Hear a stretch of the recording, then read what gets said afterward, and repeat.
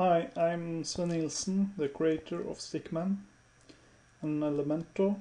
My company is named Cutter Pro. I've been busy the last year and I haven't got so much time to update Stickman.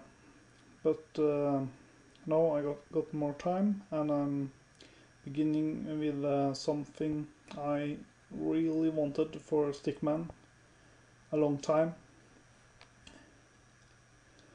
And let me just show the concept of this. In Stickman you can add figures from a library, or you can build your own.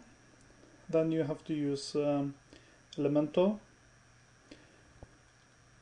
You can assemble figures with body parts, and I'm going to just use a preset figure. Let's say, let's take the smiley face.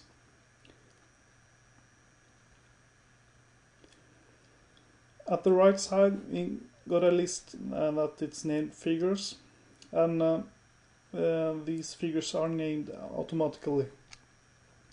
So when you save the file you create your own, please give it a good name for it so you can recognize it in the list. Okay, the standard feature of Stickman is a control point tool. Here you can drag the control points. You can build a skeleton for your figure, and you can have different layers of control. That here I can move the eyes. Excuse my bad English. I'm not used to speaking recording by voice, so I hope I will get better.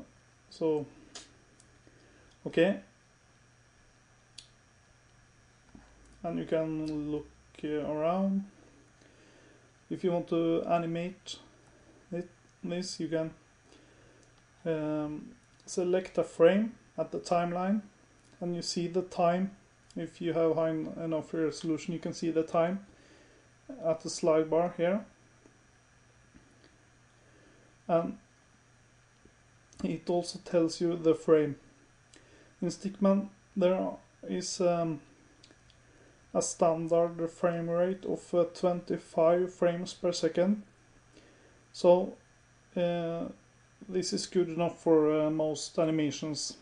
And when you export later, you can choose another frame rate up to 100, and Stickman will convert the frame rate. So you cannot add more detail in your animation than 25 frames per second, but Stickman will add in-betweens, so you get a smooth animation even for 100 frames.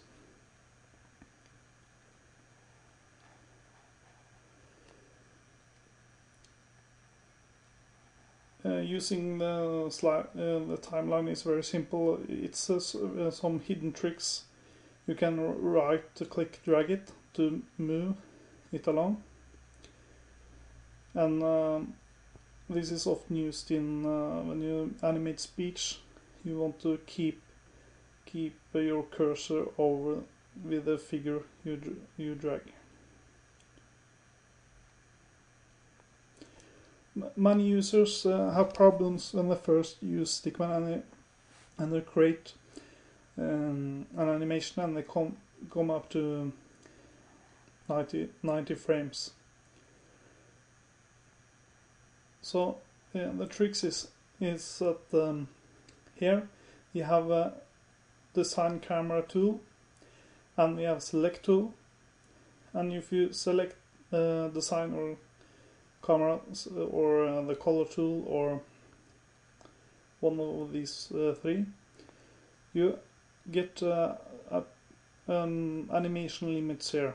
So you can change it to hundred, thousands, or uh, you can up to 11 years of a length, but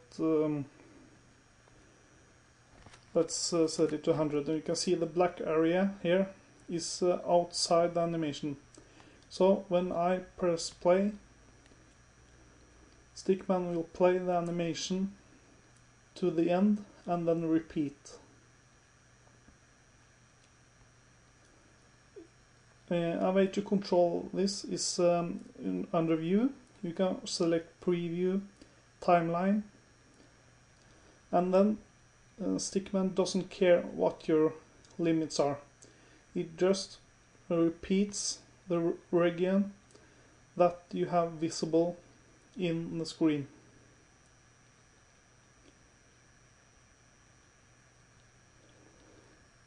And when you export your animation, it will ignore the limits if you have preview timeline activated. Okay, that was a short introduction to Stickman in general. And here is a new tool. It's called Draw, and if you keep the cursor over it, it should have tooltip. It doesn't come here. Perhaps it's because I use a vacuum tablet. And here's a point. At the left side you can select a figure layer. You can select left eye, right eye, and you see the X and Y axis move. That's the center of the coordinate system. You can select the mouth. So I want to draw a mouth inside his, a tooth inside his mouth. So I select the size of the pen and then I draw it.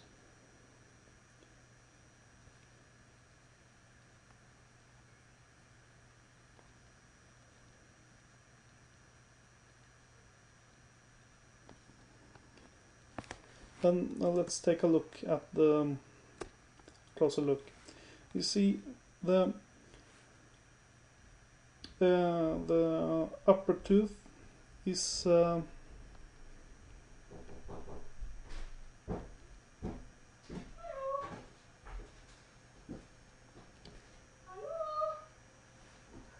upper tooth is hidden beneath his upper lip, while the lower tooth is over the lower region of the mouth.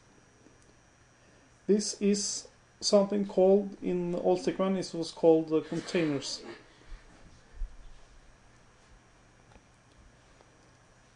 And this is a way to create relation between figures, so you can pick up an item while you animate it.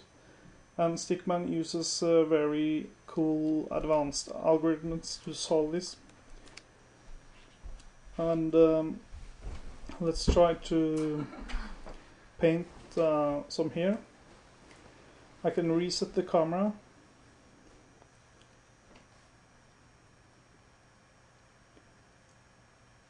And then I select the color, and then I can open and add a new color.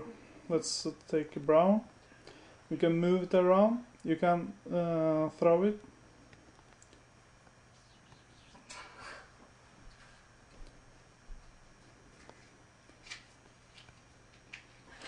And then you simply paint at the figure.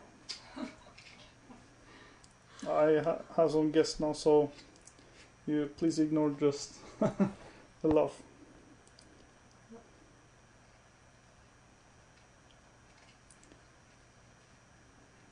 Okay. Here's a hair. And then you can add a new frame. And change the drawing you made. and then when you see that you change animate here.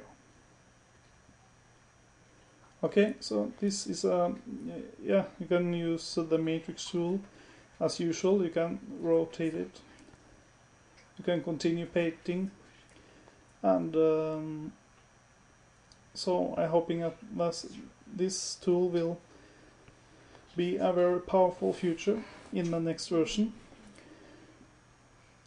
The next version will be 5.6. Currently I'm running it just directly from Visual Studio, the software I use to develop Stickman. So thanks for watching, and I hope you will see forward to the next version. And you can visit my website. There's a direct button in the screen. You click at it and you come to cutterpro.com,